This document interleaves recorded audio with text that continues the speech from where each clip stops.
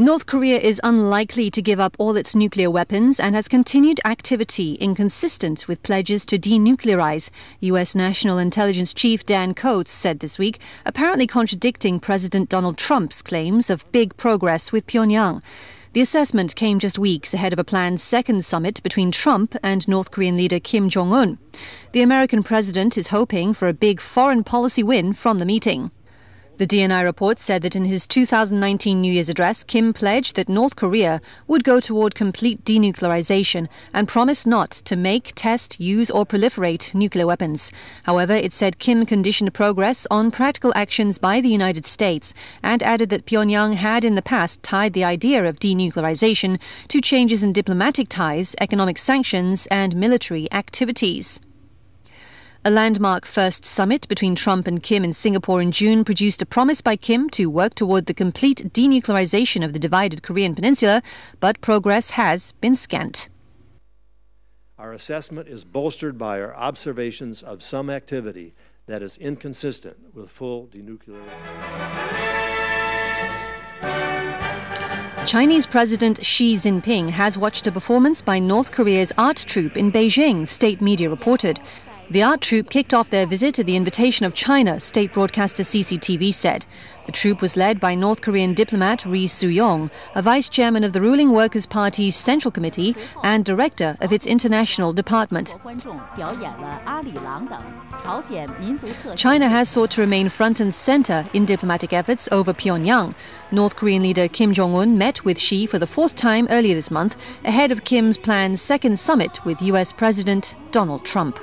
演出在南沪宁、丁薛祥、孙春兰、杨洁篪、黄坤明、蔡奇。 North Korean leader Kim Jong-un plans to make greater use of coal to boost the economy, but burning coal may pose a threat to his people who are already breathing some of the world's most toxic air, while the world is turning its back on coal for clean air. At a time when a global trend is phasing out coal, in his New Year's speech, Kim said coal is a primary front for the country's economic self-sufficiency. With international sanctions in place, North Korea's coal exports have been blocked, and Pyongyang is turning to increase coal output for domestic use.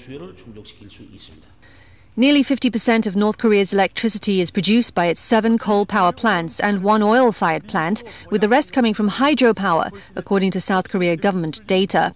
For households, coal is a key fuel source for cooking and heating. The reclusive country's mortality related to household and ambient air pollution was the world's highest, at 238.4 per 100,000 of the population, a 2017 report from the World Health Organization (WHO) showed. That was 10 times higher than that of South Korea and even higher than those of China and India.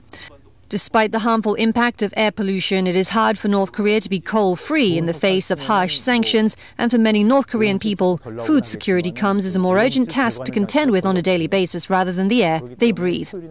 Reports acknowledged the country's air quality had not been fully assessed due to limited technical and financial resources. Even worse, additional pollution could spill over to South Korea, as up to 20% of South Korea's air pollutants are known to be originated from North Korea, experts say. Air pollution is the biggest concern for South Koreans, who are more alarmed by air pollution alerts than North Korea's nuclear threats, a 2018 study by a state-funded think tank showed. Recognizing the need to ease environmental concerns altogether, the leaders of the two Koreas promised last year to restore the North's damaged forests, which have been a factor in increased risk of exposure to air pollution, flooding and crop failures. Experts say knowing North Korea's air quality is essential to devise South Korea's air pollution policies.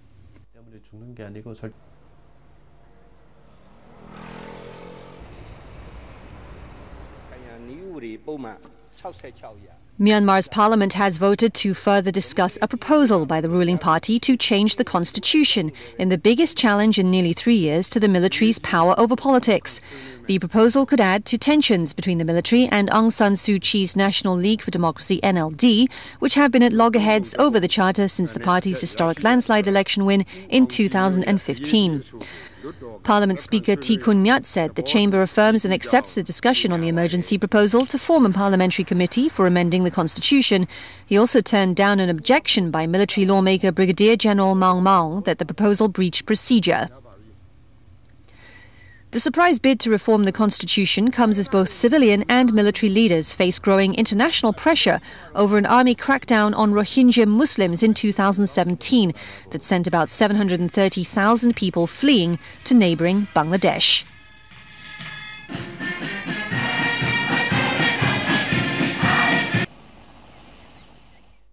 Tourists across China flock to Harbin, capital of northeast China's Heilongjiang province, to experience the charm of winter, boosting local tourism and winter sports. A three-dimensional light show was held at the Sun Island International Snow Sculpture Art Expo Park. Colourful lights featuring different stories were cast on the snow sculptures, drawing a big crowd. Some scenic spots have launched many activities featuring Russian styles, attracting tourists to visit Harbin to experience the exotic charm. Since the 35th Harbin International Ice and Snow Festival was launched on January 5th, the Harbin Taiping International Airport has received more than 30,000 passengers every day, with the passenger load factor hitting 90% in flights coming from Beijing, Chengdu, Chongqing, Xiamen and other major cities. The number of tourists from Singapore, Russia and other foreign countries increased by nearly 10% over the same period last year. With the 2022 Beijing Winter Olympics approaching, people are paying more and more attention to winter sports. And some professional winter sports are even able to be enjoyed in shopping malls and amusement parks. The Wonder BMW Snow Park, the biggest indoor ski resort in the world, covers an area of 80,000 square meters, has 6 ski tracks with different slopes, and can serve 3,000 people at the same time. Although curling was introduced to China quite recently, curling has become a fashionable sport in Heilongjiang province. A local curling hall, which opened on June 30th, 2017, has received more than 300,000 visits, and now there are nearly 10 professional curling halls in the city. In addition, various winter sports competitions were held to attract domestic and foreign tourists, such as a winter swimming competition, an ice sculpture competition, an ice fishing competition, and an international ice hockey competition.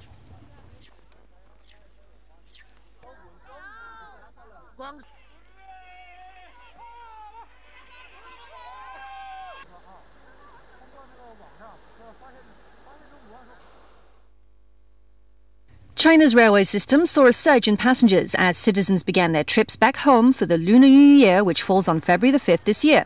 Over 10.47 million trips were made via railway last Sunday, up 16.9% from last year. The Guangzhou Railway Group transported 1.9 million passengers Sunday, up 26% year-on-year, or an increase of 380,000 passengers. It also increased 262 trains bound for Hunan and Hubei provinces in central China and Sichuan and Chongqing.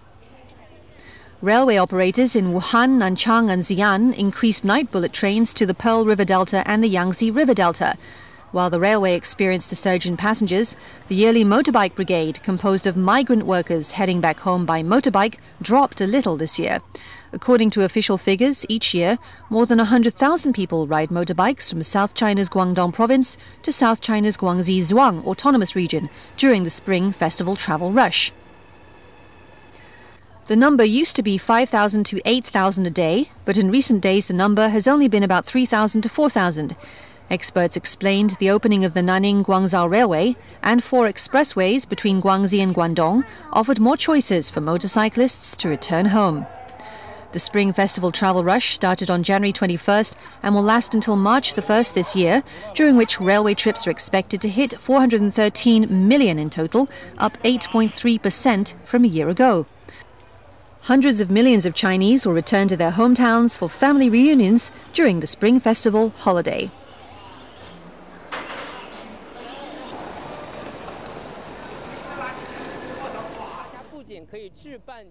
Ancient towns in East China are immersed in a festive atmosphere as the Chinese Lunar New Year or the Spring Festival approaches.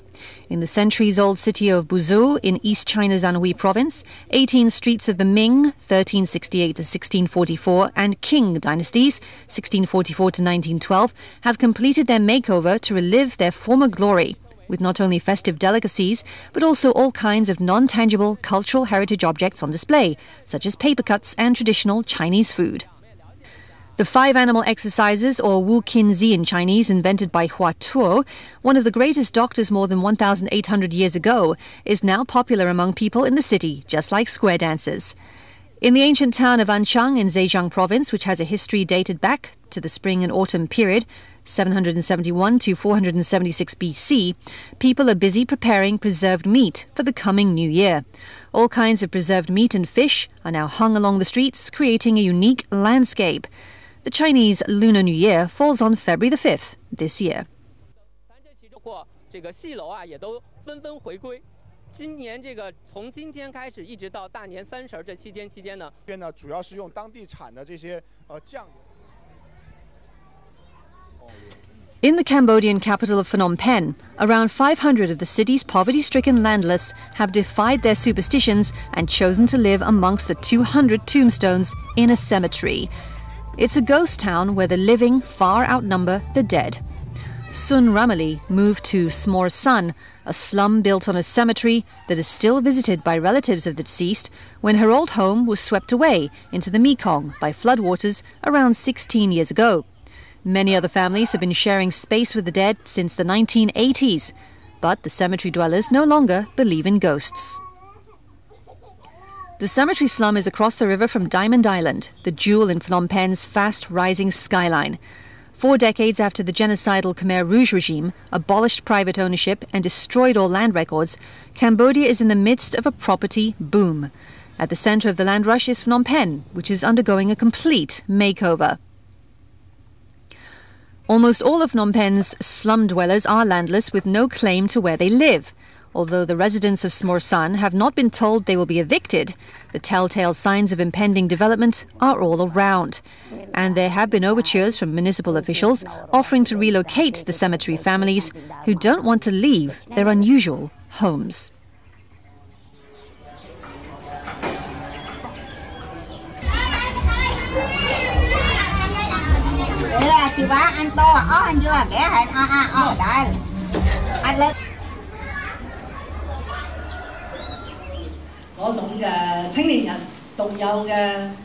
If you're into gaming, you may want to check out a new esports centre in Mong Kok, which has recently opened.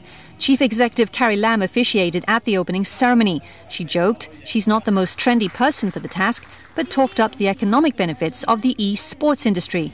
Apart from providing financial assistance, she said the government plans to introduce a licensing mechanism for the trade.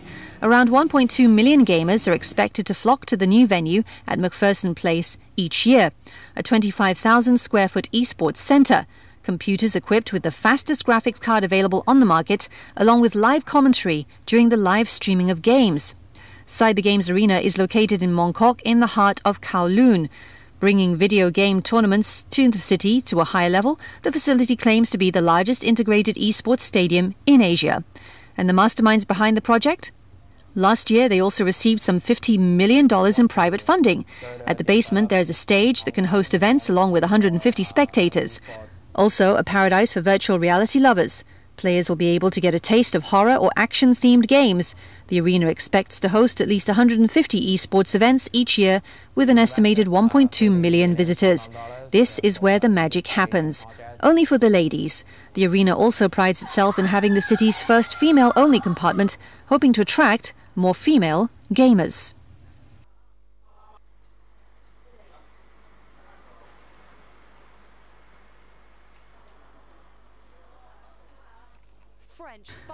French Spider-Man has been at it again, this time in Manila, as astonished crowds watched on from below. 56-year-old French climber Alain Robert scaled the 47-story GT Towers this week without a harness, ropes, or any kind of safety net. Free climbing has been a hobby since he was just 11 years old, and it's led him to climb more than 150 skyscrapers worldwide. Paris, London, Havana, Jakarta. The list goes on. In 2011, he scaled the tallest skyscraper in the world, Dubai's Burj Khalifa. While Robert may have the climbing skills of a superhero, he's not completely invincible.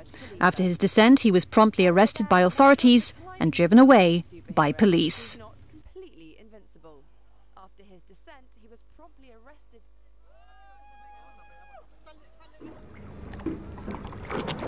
Conservationists in Australia are using a semi-autonomous underwater robot to deliver baby coral to damaged areas of the Great Barrier Reef. Microscopic coral larvae were first collected from healthy corals during a recent mass spawning event and then raised in special enclosures.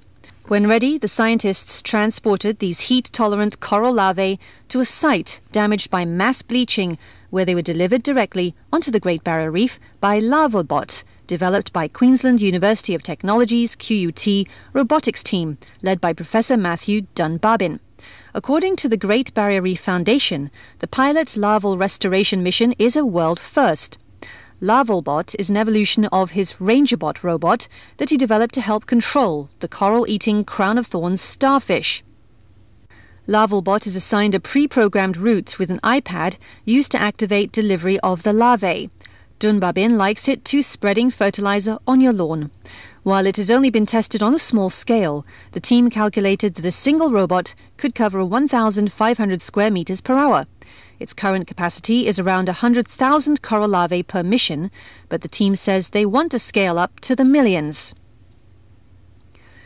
The scientists are now monitoring the progress of settled baby corals with plans to refine the technique and scale up in the coming year. The Great Barrier Reef, covering 348,000 square kilometers, was World Heritage listed in 1981 as the most extensive and spectacular coral reef ecosystem on the planet, according to the UNESCO website. Climate scientists warn that rising ocean temperatures are harming tropical corals at unprecedented levels. Bleaching occurs when the water is too warm, forcing coral to expel living algae and causing it to calcify and turn white. Mildly bleached coral can recover if the temperature drops, otherwise it may die.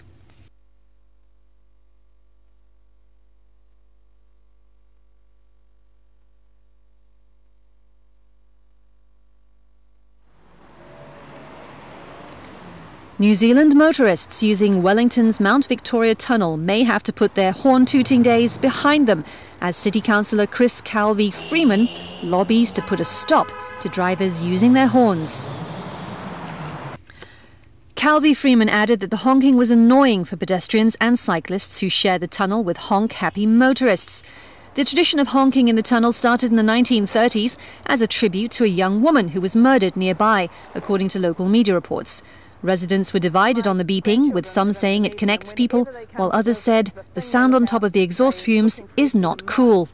The New Zealand Transport Agency is currently considering whether to add new signage to the tunnel to encourage motorists to not use their horns. I feel like it's a gauge of the city, like when it's honking it's during a good day, it's a Friday or Saturday, and so you just avoid it that day, and then, yeah, no, it's not cool.